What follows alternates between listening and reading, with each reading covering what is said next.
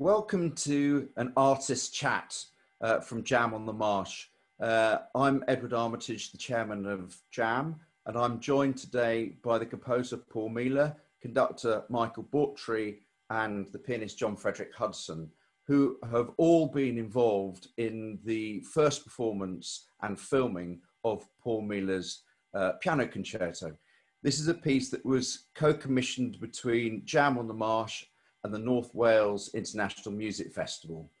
Due to the crazy COVID-19 situation that we find ourselves in, instead of being able to do it to a live audience, we recorded it in a church, and it was broadcast to the world a couple of weeks ago.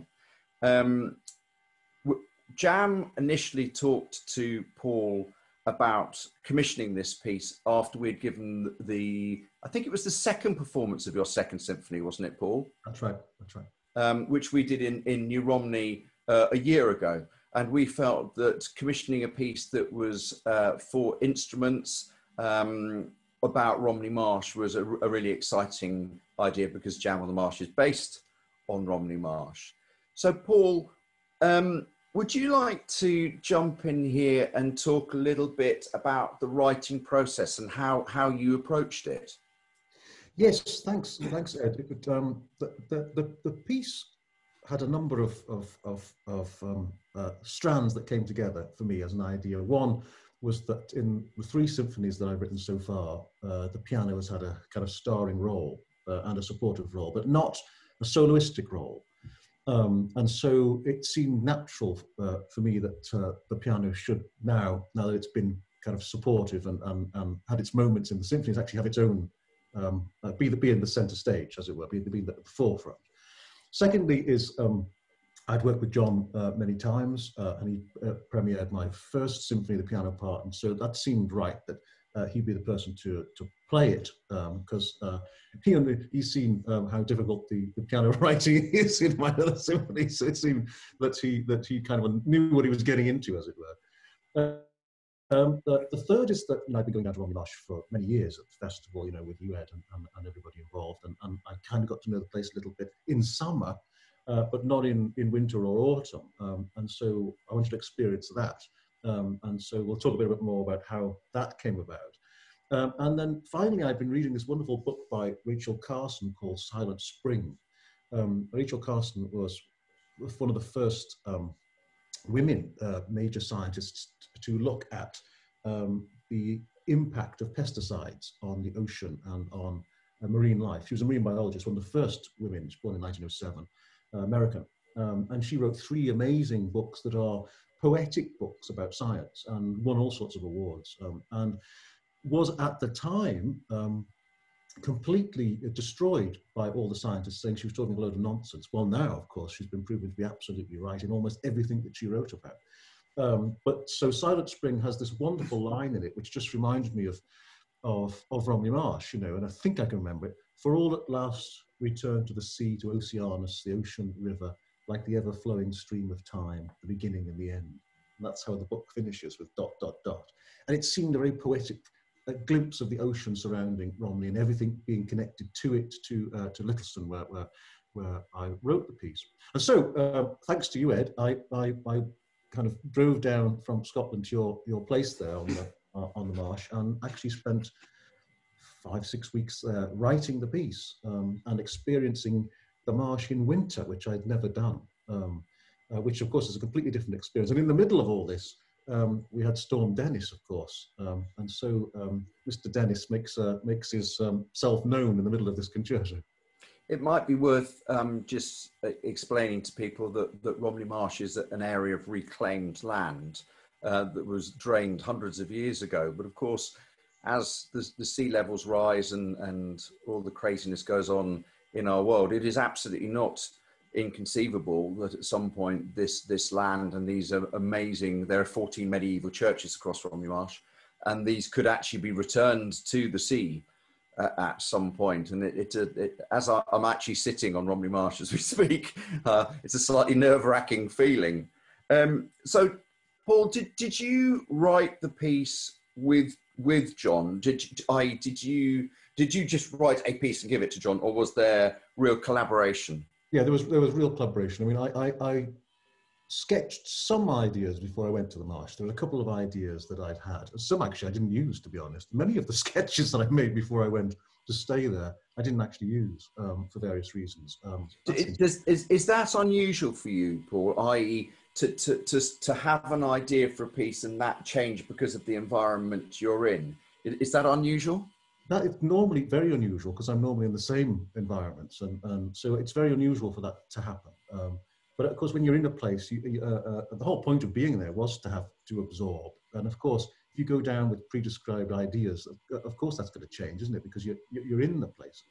So have you written other pieces not at home, as it were? No, I don't think I have. I think they've always been written because I've got a place in Scotland and a place in Wales, and they've always been written at either of those places. So nowhere else really, apart from the odd sketch here and there, you know, if you're on holiday or something. But not really. No, I haven't done that. Not a whole piece. Maybe a section of a piece. Right. When you're away, but not a whole thing. No. So I wasn't surprised that it was going to change, and I wasn't fixed with these ideas because I thought the whole point of the exercise is that the place, you absorb the place. And the amazing thing that struck me, and you'd warned me about this, is that the skies are very different.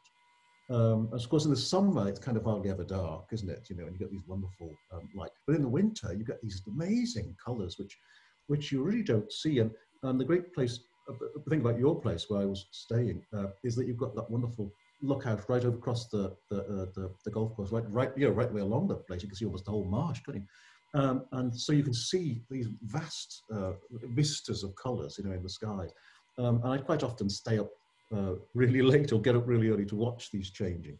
And that became the inspiration for the opening of the piece, this idea of just a single line, just a canvas that suddenly gets coloured. And the thing what you find about living there, as I'm sure you know because you do live there, is that you really get a feeling, a sense of time. You really do get a sense of the seasons. You see, very much so, which you don't in a city really often. And so I wanted this idea of time beating, because I was watching all of these colours, but knowing they were gradually going. You know, you can't capture them; they disappear. And so I wanted that. So at the beginning of the concerto, there is this heartbeat, you know, of time, or even I could hear in the distance ship's bells just gradually banging. So as well, so that's all in there as well. And then. Just when you say about those sort of sounds, it strikes me that there's a very significant part of this piece is actually percussion. And yes. Was that always the plan, or being here on the Marsh, did that sort of, the crashing and banging of Storm Dennis, etc., did that bring on the percussion, or was it there from the beginning? Well, the percussion were there. The three percussions I wanted that. So that the interesting thing in the concerto is the main thing you're dealing with is the individual and the group, you know, to quote Benjamin Britten. So you're looking at the individual soloist and then everybody else. And so how do you deal with foreground and background, the individual with the group against the group, all of those things. And the interesting thing is, because I wanted just strings, I didn't want wind brass or anything like that for various reasons. And I thought the percussion initially could act with the piano, because of course the piano is a percussion instrument, and then also could be its own thing with the strings. So you could have 3, 2, 1 kind of combinations of things that you could deal with.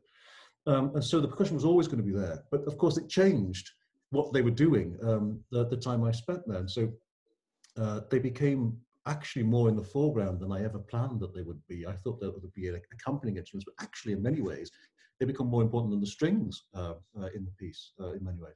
So they become kind of like the pianist's kind of backup, even though it might not feel like that when they're bashing the hell out of tom-toms. But they kind of become the kind of body that the piano doesn't have, if you know what I mean. So at this point, I wonder if it's worth bringing you in, John. John, are you okay? Yes. Okay. I just wonder if it's worth bringing you in, because you came down to the Marsh for a weekend quite early in the process that Paul was here working. And I wonder if it's worth bringing you two together as how that process works. You know, I always conceive in my head that a piece is written and given to the soloist and off you pop. Whereas this sounds like it wasn't that way. Yeah, I think it's what's interesting is it's often that way. And a composer has it quite set in their mind what they want, and they go, here you go. And then you have to make it happen, good or bad, whatever it might be. I mean, knowing Paul for, for quite a while and spending a lot of time together, I mean, it was really great to come in actually at 2 points of the process. First, it was quite early on. I think I came down, Paul, the first weekend you were down on the Marsh. And so Paul had things sketched out, some ideas. He had the structure and the form. And so we were actually able to go to Richard and Angie Fry's house, and they have a beautiful grand piano. And so we were actually able to try things out. And so Paul said, this is the idea. And then we were able to play some things. And I said, well, maybe I just tried to offer on occasion some pianistic ways of, maybe how do you have traverse from the top to the bottom of the piano very quickly? You can do that many ways. You can do scales, possibly arpeggios, octaves, and just maybe giving a few ideas at that beginning stage that Paul, then he went away, kind of worked with.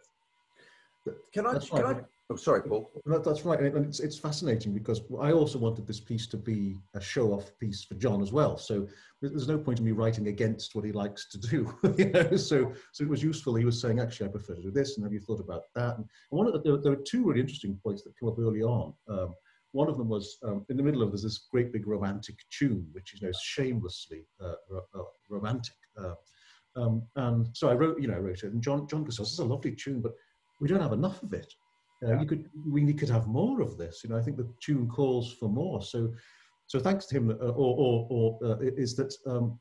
I actually thought I'd like to actually develop that much more. So it happens now over the whole register of the piano, where originally it was just a moment in the piece, and so it kind of added a body to it. And also there was one movement that I'd sketched before I came down to the Marsh, which is a troika, a kind of a Russian Christmas dance, which I'd fallen in love with, this tiny little 2-minute thing, which was going to happen near the end originally. And so John just started playing it, and goes, "Oh, I don't think this fits the piece." And I knew it didn't fit what I was doing, but sometimes you've got something in your head. And so I disagreed with him all the way along until the end, when I'd finished the piece, and I thought, this doesn't fit in. And then took it out. So that was going to be like a little coda at the end. And actually, to be honest, having now heard the piece, it wouldn't have fitted in at all.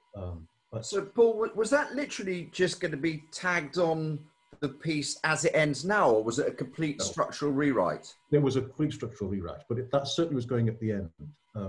In my mind, but I guess, as I said to you, that's before I went down to the Marsh. And of course, when I was living on the Marsh, it just didn't strike it. But it's a gorgeous little tiny vignette, which I'll use at some point for something else. But didn't really fit this kind of slow growing, almost organic piece. It didn't fit it. And it's quite an interesting point, isn't it? Have you ever before done that, where you're very set on an idea that then actually gets binned? I have, and it's really funny that my first composition teacher, William Matthias, used to always say, if you're really completely set on something or really have worries with something, they probably won't find the way into the final piece. And he's absolutely right. So if you start with this is definitely what the piece is about, and then you start living with the piece and letting it grow, you often find that changes in some way. And so, yeah, I've quite often done that. And then but it's often taken a while for me to take it out. Because there's a bit of in all composers, any artists, I think, there's this, once you've written something, you kind of want to try and use it, but you must realize that, and of course you never do, but you must until the end, if you're lucky, you must realize that you can't force things into material. You just can't do it, even though you don't like losing things. So, John, am I right that you came down to the Marsh twice at the sort of beginning and the end of the writing period? Right. So I came down at the beginning, and that's where Paul and I just talked through ideas and kind of gestures at the piano. And then Paul went away, and then he pretty much wrote the whole piece and most of it. And then I came back, and then was able just to try bits of it out. And so Paul could kind of hear. Remember, there was one part that was quite dramatic, and I think it was more like single notes or just a couple of notes. And we just realized it needed a bigger sound. So I think we made it into octaves. And there's one or two places, we bumped it up the octave. That way the piano could be heard over the orchestra, one or two places. So we just did a little bit of tweaking. But I think what was amazing about this experience is Paul actually kind of listened. and you know, and it was incredible that we actually, because you think of with a lot of composers, oh yeah, they'll go, oh, that's fine, and they go away, do their own thing. But it actually was a really fantastic collaboration, and you know, something that I think I'm sure Paul's very happy with, but I'm also really proud to have been, you know, connected with this. Yeah, I mean, as I say, I'm fascinated by the connection between you two protagonists, as it were, and I think that's quite an interesting journey already. Composition's a funny thing. Composition's a funny thing because we have this idea in our head that, you know, there's the kind of tortured genius of Beethoven who's like poring over these things in his head, and I'm sure he was doing that. But not all composers like that. Quite often, and particularly if you read up about Benjamin Britten's writings and stuff, is that quite often a piece is very fluid until it isn't. And that ideas coming in and out, and okay, you've kind of got the overall structure, you've got the themes, you know, the orchestration and stuff, but there's always there's always opportunities for things to change and develop, and you have to go with those, and especially when you're collaborating. And it's a tricky thing, collaborating, because most composers tend to be quite well, I don't know, quite controlling over the thing, and you have to be able, when you're collaborating, to let go of stuff and hear what the other person is saying and take it on board, and that's not easy. Well, that's why I'm interested in this, because it feels very much more collaborative than I would have expected for this sort of piece. So, I mean, I think that's quite an interesting journey that the piece has already taken before we've got it anywhere near the orchestra or indeed Michael. And bringing you in, Michael, I mean, I know you do a lot of contemporary music, and I wondered if you could take us through the journey that you do from, you know, here comes a piece of music through the post, from that point to standing up in a performance, because there must be a huge, in the same way as there's this collaboration between Paul and John, you then have to take that collaboration on and almost make it come alive into sort of technicolor.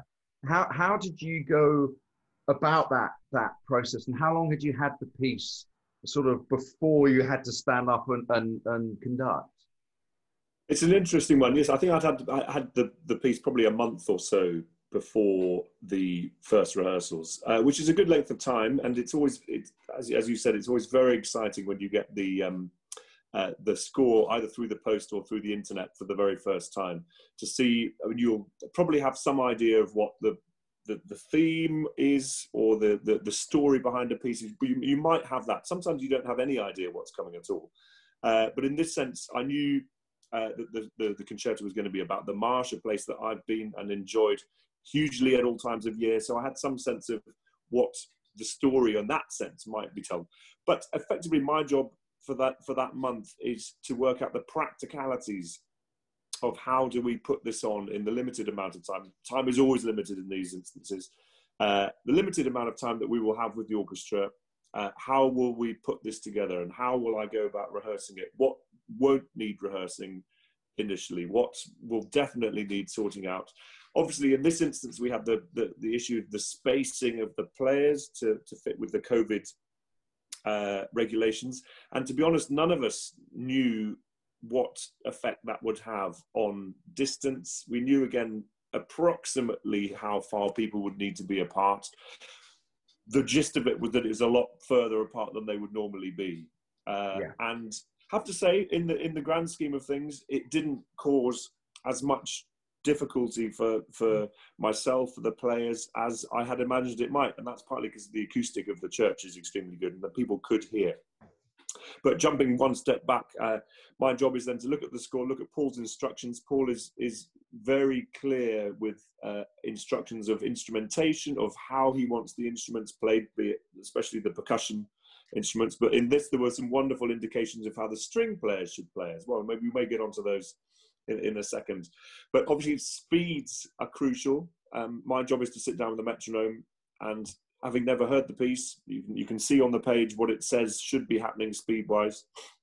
Again, there was a bit of leeway, and once I chatted to John a bit, some of the speeds shifted ever so slightly, and obviously Paul was around for the rehearsal as well and was in agreement with those slight changes. But of course, metronomes are there to give you a guide, and back to Beethoven, we generally think these days that maybe Beethoven's metronome was a little bit wonky because the speeds that he reckons felt good in his head generally are almost, well, a lot of them are sometimes unplayable, but this doesn't have that issue of unplayability with the metronome marks. But and then of course we get to the day, and we know we have the 3 hours, and we have to just plan out the best possible use of time and energy to get the best possible result by the end of our allotted slots.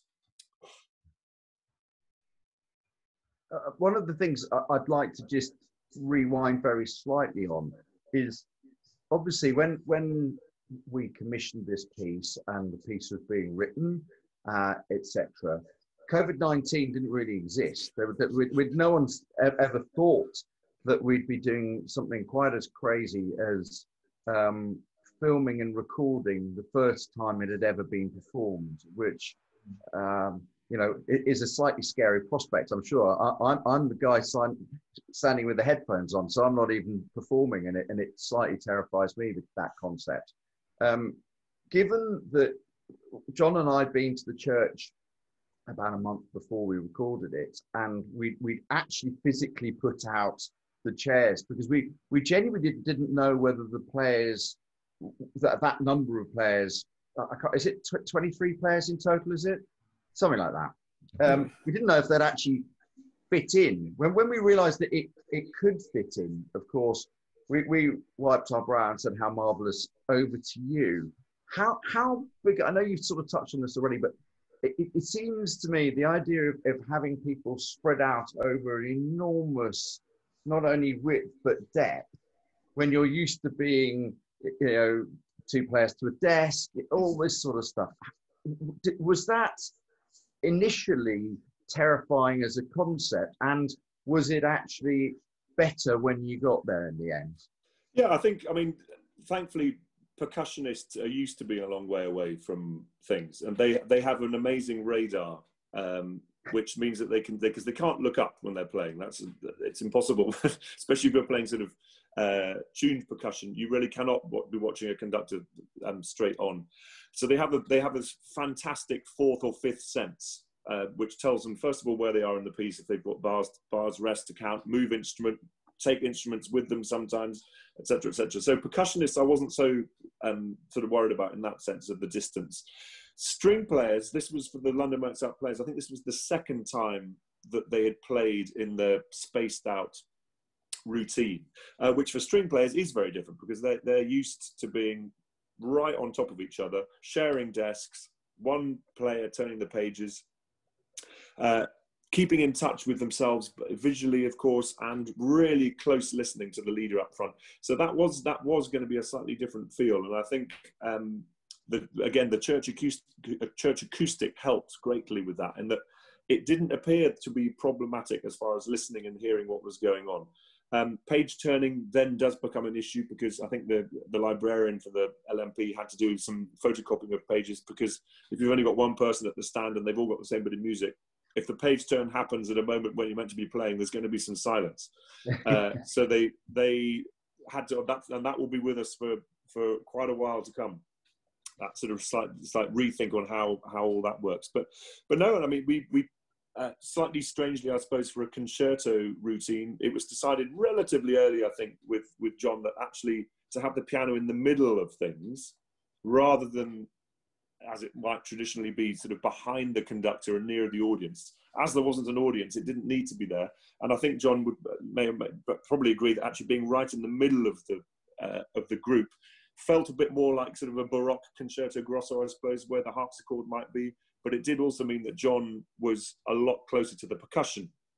And those of you that have seen the broadcast already, or haven't yet seen the broadcast, will gather that the percussion and the piano have a lot to do together. And if they'd been another 10 meters apart, that probably wouldn't have helped matters. No. So we were able to be creative with the layout, and I think we came up with a good solution. So that's quite an interesting point, Michael. Are you meaning that if we'd done it with an audience in the sort of traditional place, i.e. the piano behind you, you think that would have made it harder than the way we did it? I think so, yeah, and it'll be interesting to see when we can perform it with an audience. Whether there's distancing still required then, who knows? Whether actually we stick to the same layout, and that's something that can be up for grabs. In many ways, the piano part, I mean, Paul's already sort of hinted that the piano part is very integral to what's going on. Yes, it's a standout solo part, but it is also very much part of the percussion family. You wouldn't want the percussion and the piano to be too far apart, whatever happens. So another option would be to have the percussion nearer the front, I suppose. But then you do get into the issues of noise and things being too close to players and things. That's not only do we have the COVID regulations to deal with, but there are pretty strict regulations to do with how much noise players can experience and things. Yeah. So, but it's quite interesting, isn't it, that hypothetically, if we'd been doing this as we'd planned to do it in a building with an audience, would we have set it out that way? That's a very good question. I think I guess we would have had a bit of time probably just to experiment with that. Not that you want to start moving pianos around during a rehearsal, but I wonder whether we would have come up with the same solution actually, to have the piano in the midst of it. I'm just thinking back to the third symphony which we did last year at Jam on the Marsh. I think the piano again, which yes, it's not a concerto, but it has a busy time. Yeah, I seem to recall we had the piano pretty close to the percussion then as well. For very similar reasons, actually. It was exactly the same place. I think. It was very similar. Was it a little bit? I think it was a little bit sort of set further back into possibly. Yeah, we had a bit more space and a bit more depth in the plan, I suppose. I think she was a little bit nearer the percussion. Yeah. Yeah, and so were there any other challenges for any of you caused by COVID? I mean, for Jam and John also. For those of you who don't know, Jam and John worked together, as well as John being the pianist. And for us, there were, shall we say, a large number of problems created by COVID, which we spent 3 or 4 months trying to work through, which was very hard work. But from a performance perspective on this piece, were there any other challenges that you felt that COVID-19 brought, other than, I suppose, geography and whether we could be together to do it? Well, there were big issues for Michael and I live in different parts of Scotland, but of course Scotland has different rules to England and to Wales, in fact. And so I think Michael and I didn't quite know even until the last point whether we'd actually get out of Scotland and get down, because there was a lockdown still hadn't been lifted. But anyway, it was, so we managed to get down. Luckily, but that was last minute as well, wasn't it? And then the big thing that for me, I'd already written the piece, so my kind of work in essence had been done, kind of pre-COVID, if such a world ever existed. But the interesting thing for me, and I hadn't realised this until I arrived at the rehearsal in the morning, is when I was chatting to some of the players, who I know quite well. They've done a lot of my stuff, and some of the players came up to me and said, "Look, we're worried for John." And I said, "Why is that?" She said, and one of the women in the orchestra said, "Well, normally a person does 3 or 4 performances before they record a piece, and they get to kind of live in it, and then the recording happens." And she said, "So we're worried for him that actually the first thing he does is the recording straight off, which is going to sit for at least 30 days. And so they were worried for you, John. I don't know if you knew that. Oh, I didn't know that, actually. So, no one else was, John. We were fully confident of you. Thank you, Ed. I mean, that's an issue which I hadn't thought about. I don't know, I'm sure you guys have. Well, certainly, I mean, I think that the whole routine of recording concerts for sort of immediate broadcast, I mean, just thinking of the proms that are going out at the moment as well, it's a very different feel for everybody, be it in a huge empty Albert Hall or St Leonard's in Hythe where we were. It's a very different feel for everybody, and actually all the sort of the usual preamble before a concert doesn't now happen because people are sort of there before the red light goes on and things.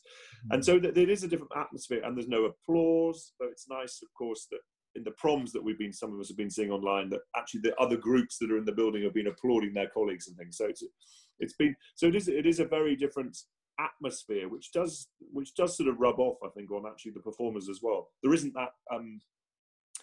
there isn't the sort of the electricity of having people there looking at you in the front row.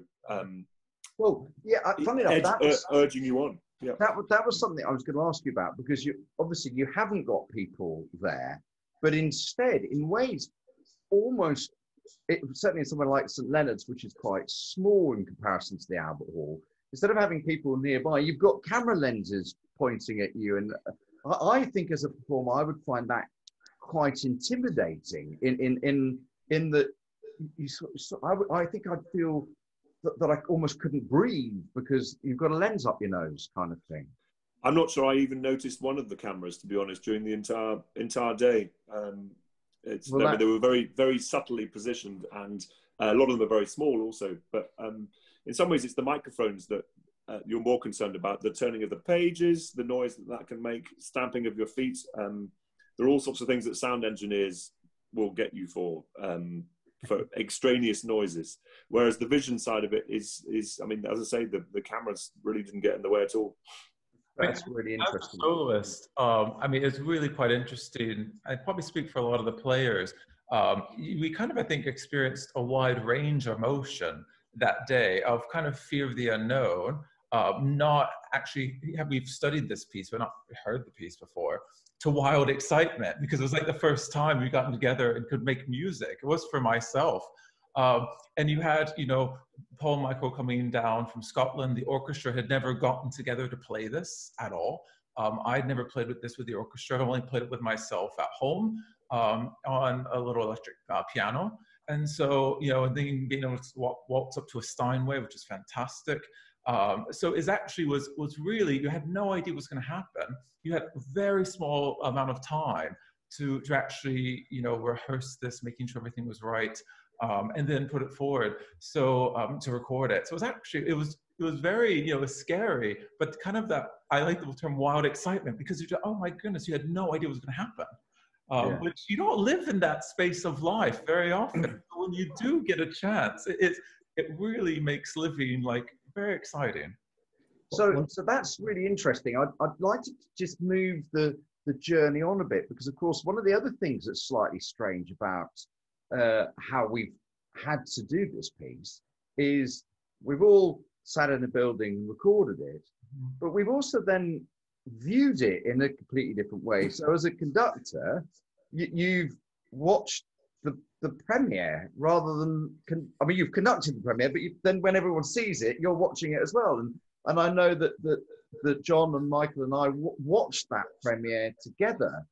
Sadly, Paul couldn't get down, but it's a very strange version of a performance, isn't it? Well, in many ways, I felt, I guess, like a composer might feel at a premiere, in the sense that you've done your bit. Well, the composer, by the time the premiere comes, there's not much more you can do.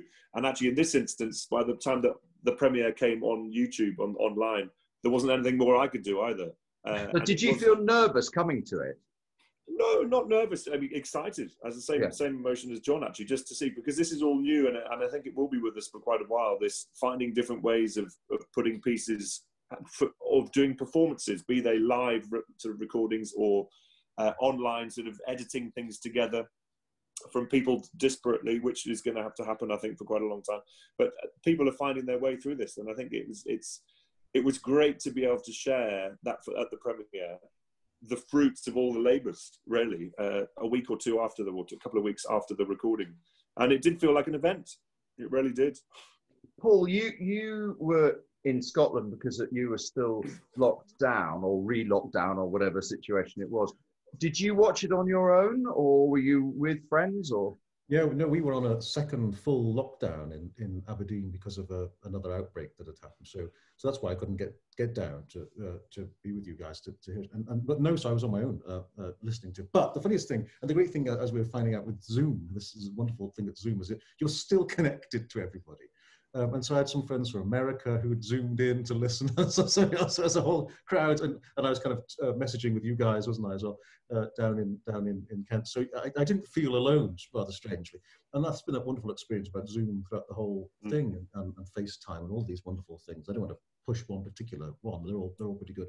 And that is that you, even though you're locked down, you're still connected instantly, and I think that's been wonderful. So no, I was here. I had put it on the big screen. I have a big flat screen, and watched it, and I felt that I was there, to be honest.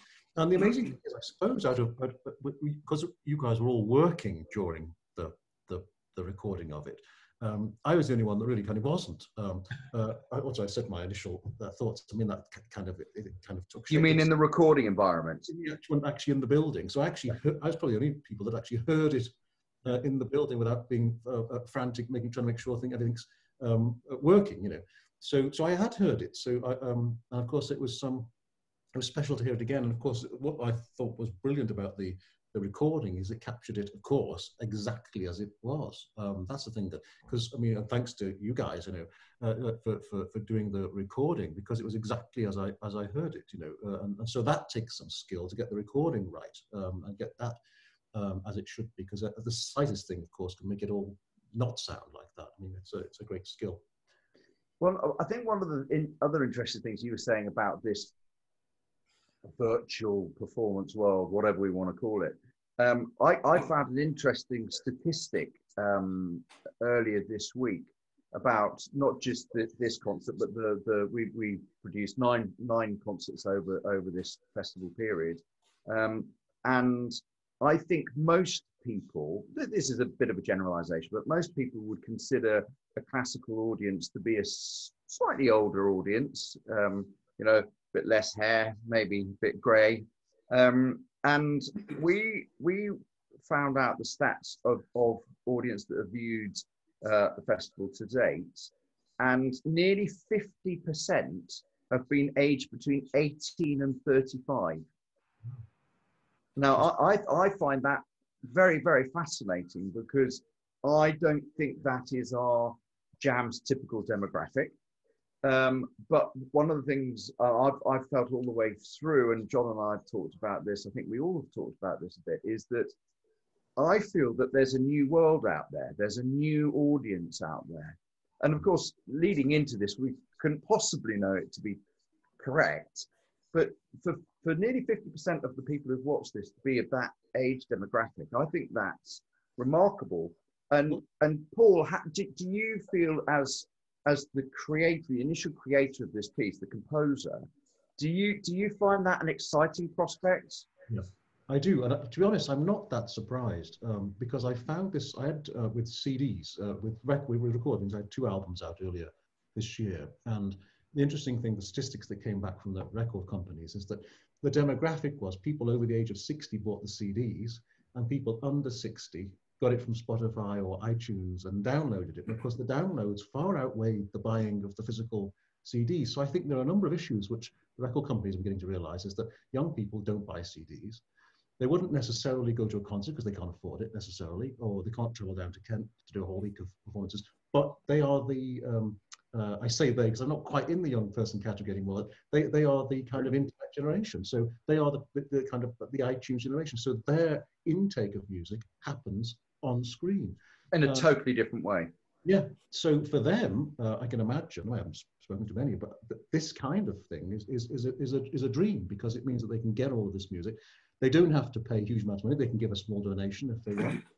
And they can get a whole load of music in their own house without having to move or do anything. And that makes a lot of sense to me. So I suspect that if you do a roundup next year at the festival for people who come to the performances, our regular audiences, we know many of them, and I suspect many of them probably haven't seen this online.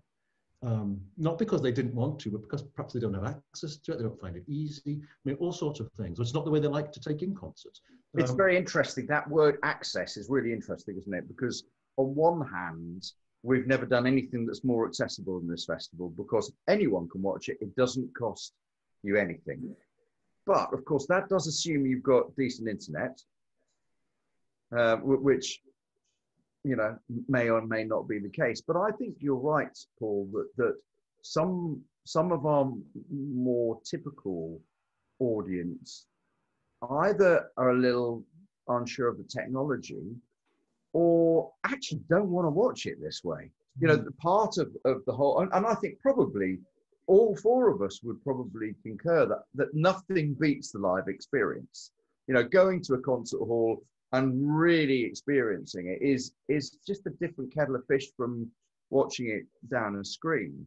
And I think one of the things I found very interesting through this last 6 months is, rather than worrying about losing our live audience, I'm incredibly excited at the idea and celebrating the idea that we're actually finding a completely different audience.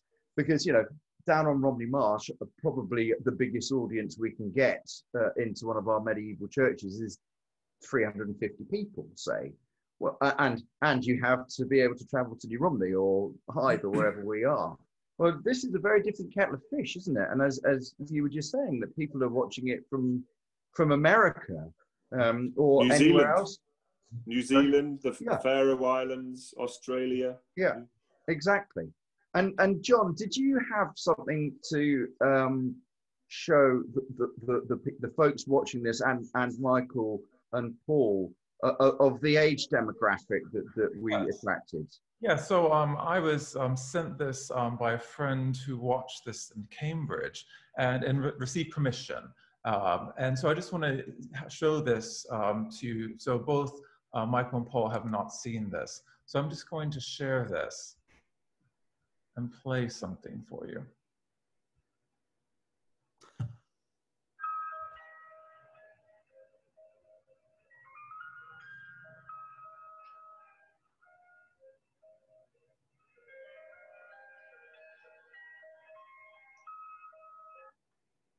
So the woman who sent that with her kids said that the kids, they stayed crouched like that in front of the computer, absolutely in awe, for 20 minutes and did not move at night. His fingers, did you see his fingers? He was playing. Yeah. That was brilliant. I haven't seen that. So, but isn't that a fascinating thing? I wonder if those children's parents would have brought those age kids to a concert. My guess is, I don't know them, but my guess is probably not. But what an experience for those kids. I think this absolutely. I mean, it's unbelievable that kids like that are engaging. But I mean, one of the reasons why, you know, the classic FM radio station has been so immensely popular, I mean, getting 8 million listeners and stuff like that, is because there's now particularly among young people, is they just want to listen to what they want to listen to. So, you know, we like that or loathe it, and there are views on both sides, is that now the concert's there, if they just want to listen to the Judith Bingham piece, then right, I'll go and listen to Bingham, or I just want to listen to the Peter Avis piece, or, you know, and they can just do that now, which a lot of people are doing, and there's a generation of people. It's interesting that when I look at one of my recent albums on Spotify, and there's like 2 tracks that have been downloaded, you know, 100,000 times or something, and then one which I thought was my best work that's been downloaded like 3, you know. So it's and like, they're all by you. Yeah, no, I wish. It's, probably one of them at least. But it's fascinating that there's a whole new way that younger people are consuming music, and I think Classic FM published some statistics where their listeners on 3 of the nights that they put out was like from 16 to 25 were like, you know, 1 million listeners. I mean, that's fantastic, isn't it? Yeah, it's wonderful. I agree. And dare one say that the naysayers that are moaning about classical audience dying on its feet, I just think they've got it wrong. It just, we possibly have to change how we present it and on what medium. But when you see that little bit of video of those 2 children, I don't know how old they were, totally riveted by this music, I find that I actually find it deeply emotional, and how thrilling that they are the future concert goers, and of course music receivers. And of course, at that age, for the kids, it's a bit like languages, isn't it? I mean, for them, there is no difference between classical music, pop music, jazz. It's music, and if it's interesting, like it or don't. Yeah, and if it's interesting and visually exciting and orally exciting, great. It doesn't matter what the genre is at all. I totally agree. We've also found, and I don't know what statistics will be on this with Jam, I don't know how you'll measure it, is that we found that if we put concerts on that are an hour without a break and finish early, we get much more people coming. And I don't know why that is. I can understand when I've talked to some of the older people, they want to get the bus back, you know, so they can be back at home in a reasonable hour. And it's fascinating. And it'd be interesting to know if that's had a bearing, that they've been slightly shorter concerts this time. I mean, that was something, again, that when we were putting the whole program together, that John and I talked about a lot. And I think actually sitting in front of a screen, watching a concert for much over an hour, I'm not sure how satisfying it is. An hour is fine, but much over that, and you know, you might be wanting to go and get a cup of coffee or a glass of wine, dare I say. So just moving forward, because we could natter about all this for the rest of the time. I think, can we have a little talk about future performances of this? Because this piece has been, it's been born in peculiar circumstances that no one's actually been in the building, other than you, Paul, when it's been performed, which is so bizarre and difficult to get one's head round. I mean, Jam will be taking it on and performing it live, assuming we're allowed to perform it in July next year.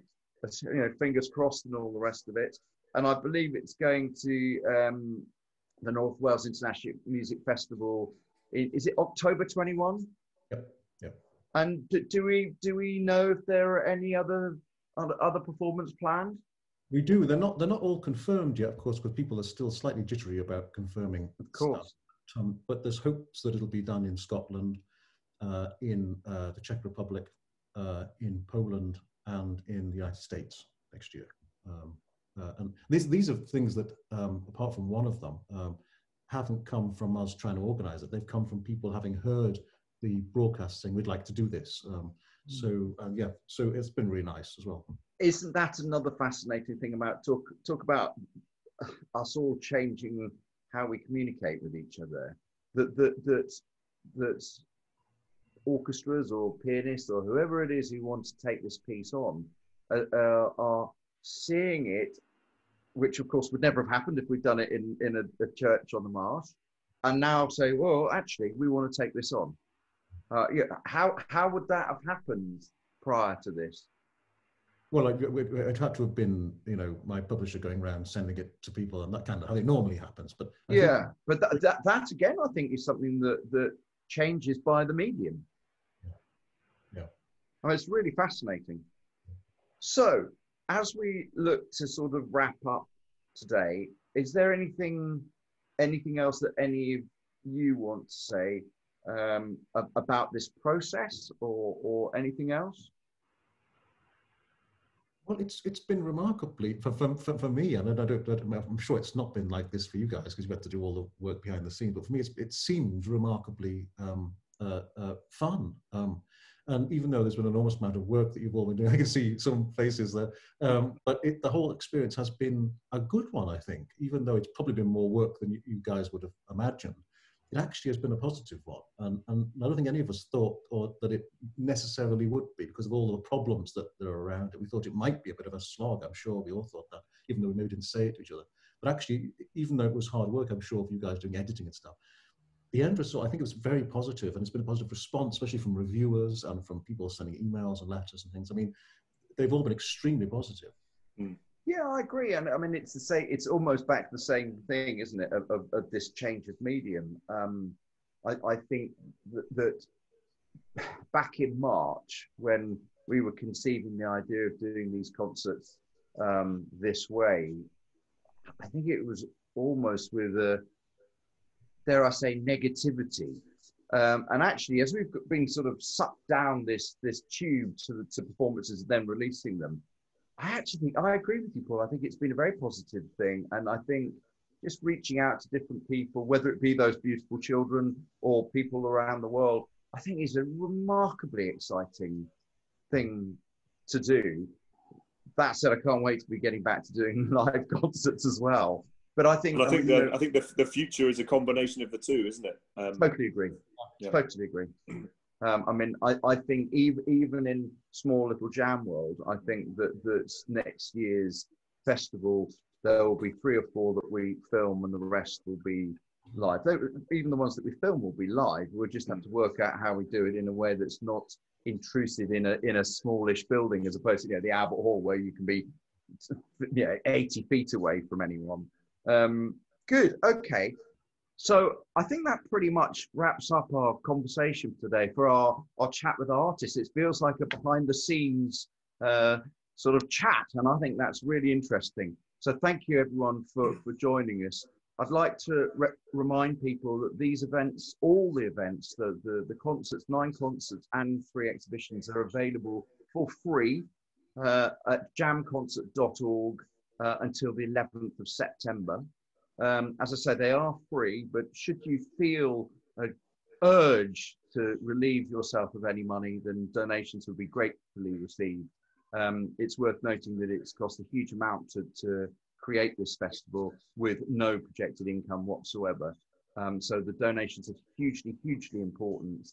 And I'm delighted and incredibly grateful for everyone who's donated to date. As I say, all of these events are available until the 11th of September. So from me, from Paul, from Michael and John, thank you for watching, and thank you chaps for joining us, and look forward to talking to you soon. Goodbye. Thank you. Bye.